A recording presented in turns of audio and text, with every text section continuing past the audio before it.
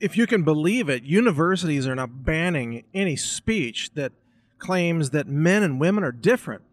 I mean, think about it. These are supposed to be the centers of knowledge and higher learning and enlightenment based on facts and evidence. And if you dare say that men and women are different, or even that there's such a thing as a biological man or a biological woman, you are censored. Your group isn't allowed to speak. If you're a professor and you say that, you can be fired. I mean, the universities are so out of control now with the LGBT agenda, which is trying to twist reality and say that biology isn't real. This is their whole point. They say biology isn't real. And you might wonder, where is this going? In fact, I've already predicted where it's going. I mentioned this in previous podcasts. Before long, it's going to be a criminal offense, first in Canada and then in America, a criminal offense to say that sexual reproduction is normal, that a man and a woman getting together and combining their genes to make a baby, that's going to be a crime to state that, because the progressives in charge of the universities and increasingly governments, they're going to say, no. Only gay sex is normal. Only transgenderism is normal. We're progressive. It's normal to be a genderqueer, a drag queen, a lesbian fairy. I don't even know what all their terms are anymore. That's normal. Heterosexuality is bad. What that it's men and women sharing fluid to make a baby. Babies are bad too. Babies should all be aborted. This is what they want you to believe. It's insane. But this is where it's going. They're going to have you noticed how, of course, gay scenes are now invading every Netflix show, every Amazon Prime show, all the movies, just out of the blue. There's just like two men kissing passionately and sleeping with each other. And this is how it works. It's the indoctrination of the culture. They start with Hollywood, and they just put gay scenes into every film, every movie. Now, every group has to have a gay character, whether it's like CSI or like an FBI team show. Now, every show has at least one gay character, but now more than one, usually. Multiple gay characters, and they're always having sex with each other. This is being presented as normalcy, while the attacks on heterosexuality are increasing. And the universities are trying to delete knowledge of human biology, human chromosomes, and sexual reproduction. Now, I've mentioned before, as a scientist, sexual reproduction is the basis of the sustainability of the human species. And the LGBT agenda is an attack on humanity. It's an attack on the continuation of the species. You know, sexual reproduction it's so important because it combines genes and it helps speed the process of natural selection. You might wonder, why does sex even exist? Why isn't everybody just a clone? I mean, there are species out there that clone themselves, but they're very simple life forms, typically, like simple, bacteria and so on, amoeba.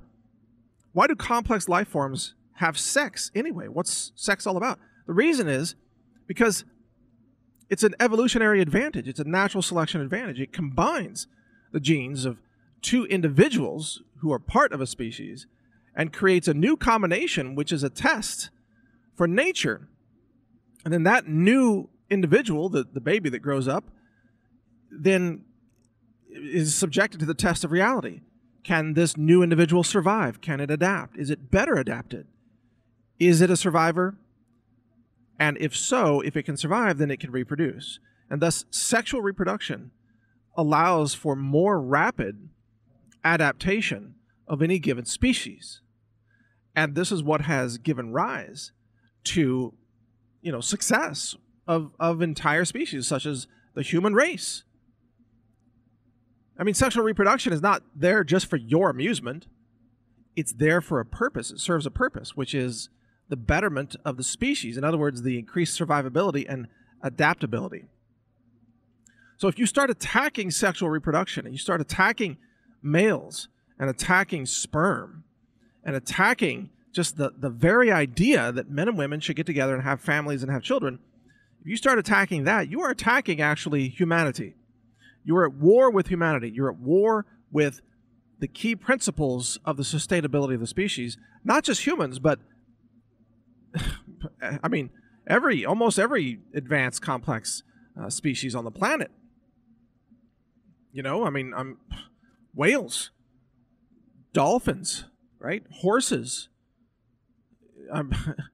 all mammals, obviously, and many other classifications of animals on the planet, of course, use sexual reproduction. It's very, very common, even in simpler life forms. Why?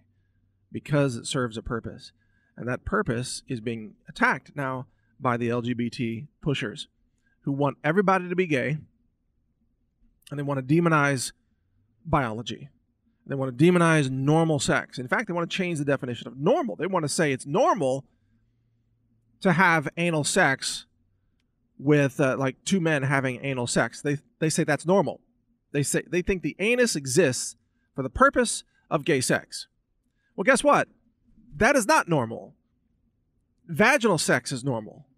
And I apologize for being so graphic here, but we're talking about anatomy. We're talking about the survivability of the species. Vaginal sex is normal.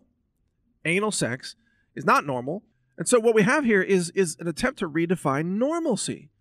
It's normal for a man and woman to love each other and to engage in sexual reproduction and have a child and raise that child as a family unit. That's normal. All of that is under attack by the left, by the LGBT mafia. They want to say, no, it's not normal. And in fact, they want to say even the child is not even born as a gender. And if you think they're born with a specific gender, then you're a bigot. Really? That's funny, because that kid was born, I saw, you know, it's got either male parts or female parts. That's a male or a female. And the LGBT lunatics are like, no, that doesn't, you didn't see that. That's not there. That child can choose at any time whether they want to be a male or a female, and whatever you think you saw has nothing to do with that. Really? That's what I mean, these people are insane. Absolutely insane. Delusional and dangerous to the species. This is the point. It's not about politics anymore. This is about how do we survive as a species, the continuation of the species. I mean, the human race is one generation from being extinct. If we can't reproduce and have children and raise children who themselves have engage in heterosexual relationships and then produce offspring, if that stops, the human race is extinct. Is that what the LGBT mafia wants? Is just the end of humanity? What if everybody's gay? Well, guess what? No more babies. What if everybody's just having anal sex with each other all day long? No more vaginal sex because they say that's weird. And then guess what? No more pregnancies, no more babies, no more future of the human race. Wow. That's really progressive. Extinction is progressive. Wow, you liberals are brilliant. If you get your way, there will be no more offspring of the human race. Wow. But that's how insane they are, see? And that's why, by the way, the whole thing is a fad. The whole transgender thing. In 10 years, we're going to look back at it and say, people are morons. How could you think that you could magically wave a wand over your crotch and turn from a man into a woman? That's stupid. You're disconnected from reality. And if you don't come back to reality, there's not much that other people can do to help you. So come back to the real world, where chromosomes matter, genes matter, junk matters, biology is real, men and women are different, and heterosexual relationships or sexual reproduction is perfectly normal. In fact, it's required for the continuation of the species. You want to read more about this? Read my website, naturalnews.com. This is Mike Adams here. And just as a final thought, I'm not attacking individuals, their liberty or their freedom to be whoever they want to be. But it's when they push it on society that it's dangerous. And society needs to have men and women and families and newborn children and raising healthy babies. Otherwise, we don't have a future, period. End of story. Thanks for listening. Learn more at healthrangerreport.com.